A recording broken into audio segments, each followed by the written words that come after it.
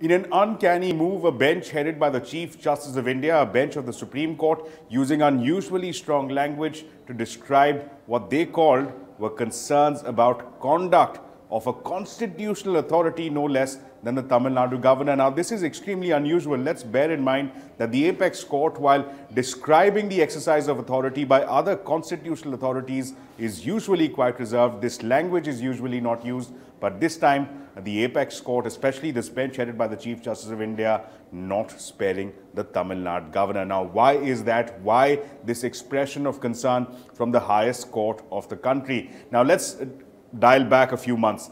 K.Ponmudi is a senior leader within the DMK government, was facing charges of disproportionate assets, was facing an investigation, and importantly, in the month of December, that's December of 2023, the Madras High Court had convicted him, had sentenced him to 3 years in jail in a disproportionate assets case. Now, subsequently, let's also keep in mind the Representation of People's Act. Section 8 of the RP Act, or the Representation of People's Act, very clearly provides that in case of conviction under a few listed offences, this automatically translates into a disqualification. Now, that's exactly what happened with K.Ponmudi. However, things changed on March 11th.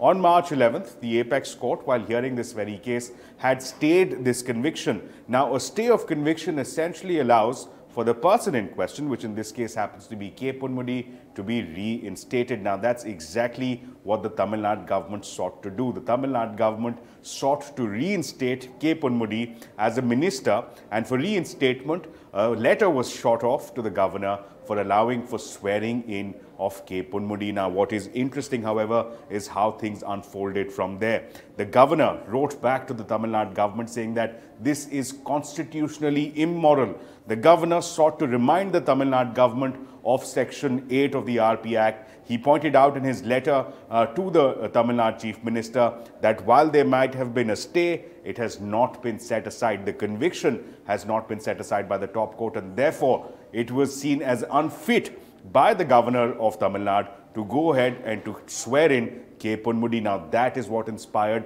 the proceedings that we saw today.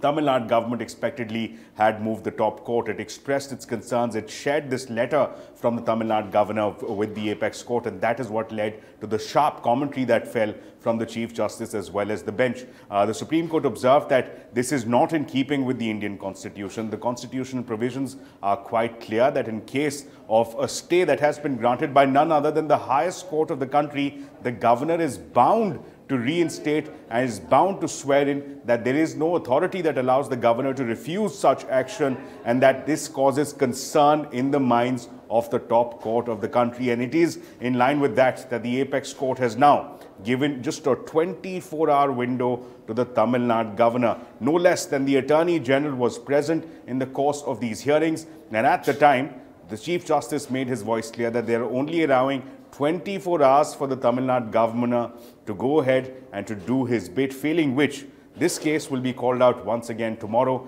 and that is when the apex court has said it will not be shy of passing orders, strong orders with respect to the conduct of Tamil Nadu governor, inspiring him to act in line with the Indian Constitution. So, uncannily strong language being used by the top court with respect to the Tamil Nadu governor.